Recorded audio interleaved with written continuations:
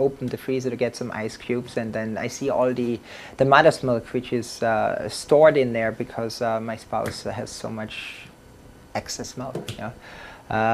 So I said, what are we going to do with it? Yeah. I mean, it tasted nice. It was a little bit sweet, and if anything, what stood out more is the texture. The fact that it is, it's a softer cheese. It has a little bit of almost like a little bit of a gelatinous quality to it. It's not something that's going to be toxic to eat.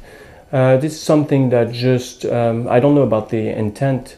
Why would you do that? But if someone wants to do it, I don't see any harm in doing so. For me, it's cooking. Yeah, we create in the kitchen every day new dishes. Are they going to make it on the menu? Maybe. Is Mommy Milk? Did we ever consider putting it on the menu? No, absolutely not. I made some dishes. We had some fun here in the apartment. We invited some friends over and did a tasting. So you know, that's what it was about for me.